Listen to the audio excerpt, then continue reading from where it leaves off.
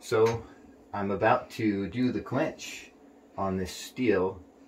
The oven is heated to 2050 degrees for this particular MagnaCut steel, and because of the high temperatures I only let it heat up, sit there for about 20 minutes. So it's been cooking about 20 minutes, and I'm going to be quenching between aluminum plates with this particular type of steel.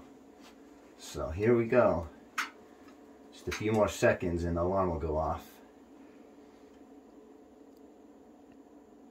Actually, I think I set the alarm to go off 10 minutes from now, so never mind. Here we go.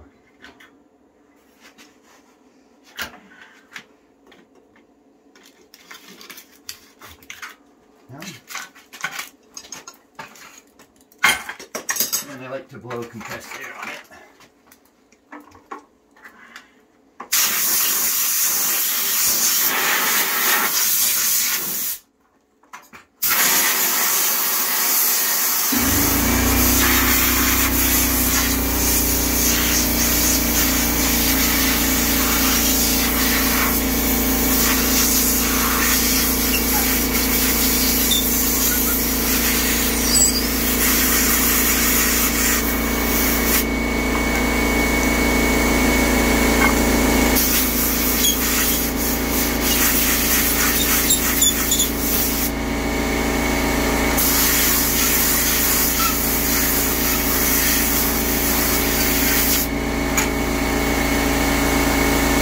Sorry for the air compressor.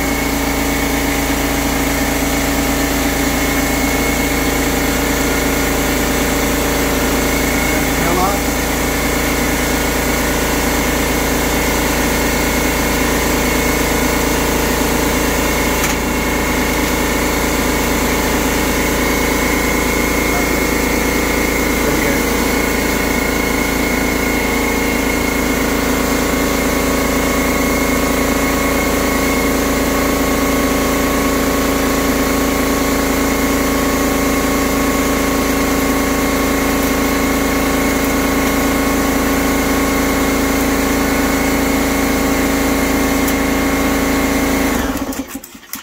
Sorry for the air compressor. So this has to be treated in a pouch because this type of steel will react with oxygen, and so you have to have it in an air-free environment.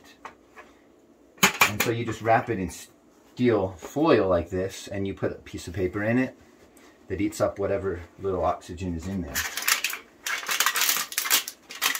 And doing that,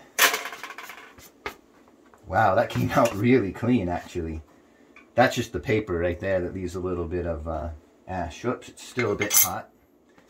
That's probably about 800 degrees. Let me put this on it and cool it down a bit more. And so the next step, once this gets down to not quite room temperature, it doesn't have to be, but I like to wait till it's room temperature, then we stick it in the liquid nitrogen. And that will hold in liquid nitrogen for about, I like to do between 30 minutes to an hour.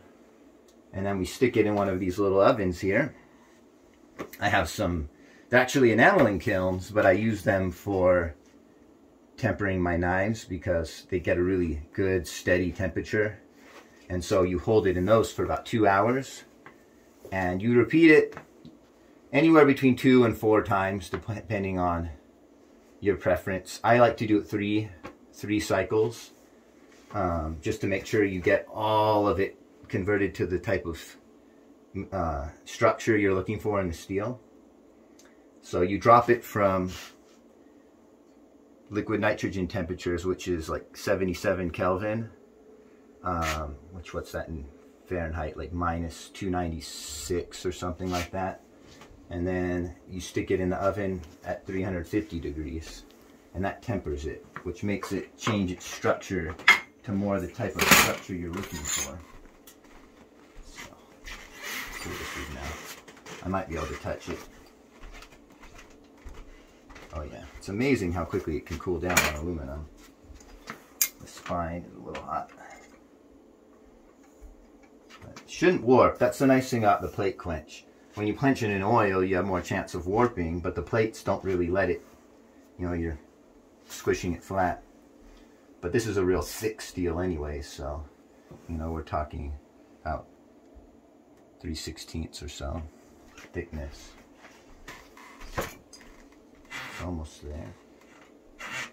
I don't know why I'm taking my gloves off, because I'm going to need them for the liquid nitrogen.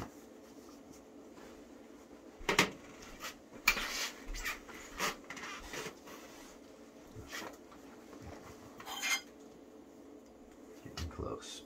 So what's happening is when you quench it in the plates, it's rapidly cooling the steel so quickly that it doesn't have a chance to form the type of steel structure that's bad for a knife.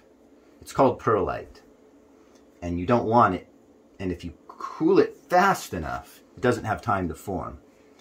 But then once you get to a certain point, pearlite can no longer form after it's cooler than about 1,000 degrees. And then you get down to the point where it starts converting into what's called martensite, which is what we want. And that happens at lower temperatures. In fact, it's happening right now. And so you tend to not want, I don't like to put it in the liquid nitrogen until it's cooled to about room temperature, just to give the martensite more time to form.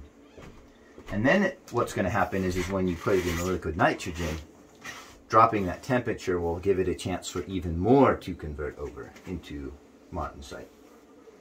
And then when you stick it in the tempering oven, that causes the structure to change into a different form that's even better. It makes a very strong and tough knife. So let's see. I'd say that's getting pretty close. So let's get liquid nitrogen ready. You know, I forgot to measure the width of this knife. I hope it fits. Should have checked this earlier. If it fits in my little thing here.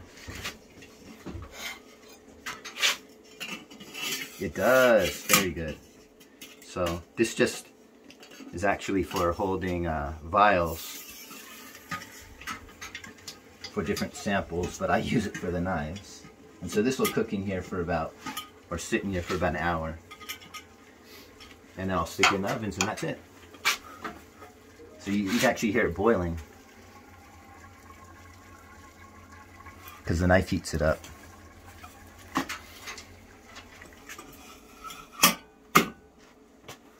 That's it.